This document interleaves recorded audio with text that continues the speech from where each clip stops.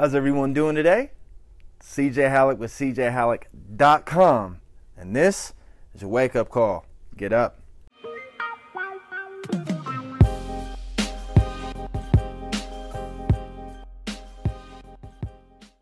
All right, so it is Wednesday, November the 29th, and today's quote is by George Whitefield, and it is better to wear out than to rust out.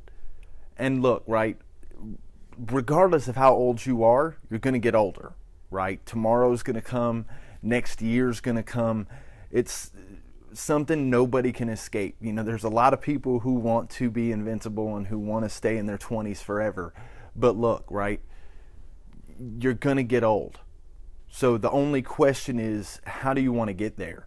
And that's the thing with this. You can go and be wore out. And I don't mean this in a negative term, but you know, are you going to sit on the couch and do nothing but watch TV every second of your life? Or are you going to get up and do something? You know, it doesn't necessarily mean you can't watch TV. Some people, you know, that's their release. You know, sometimes it's my release, and I'm not going to say it's not.